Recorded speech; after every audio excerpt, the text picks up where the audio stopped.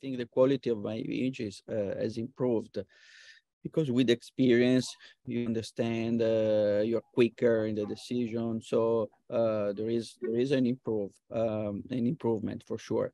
But between the work of the Bahamas and the work of Miami, I think it's quite consistent. You can tell that are my photos, or because the concept and the way I take is the same, even though a book of Miami is much more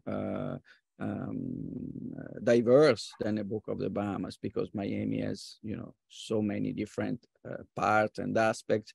So the book is different because of that, but the type of photography is the same. The improvement, I think, started like 2 or 3 years ago.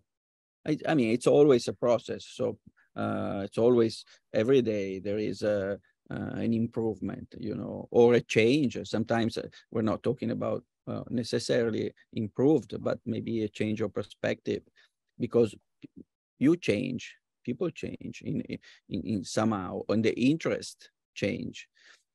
So the photography follow those changes, but with the same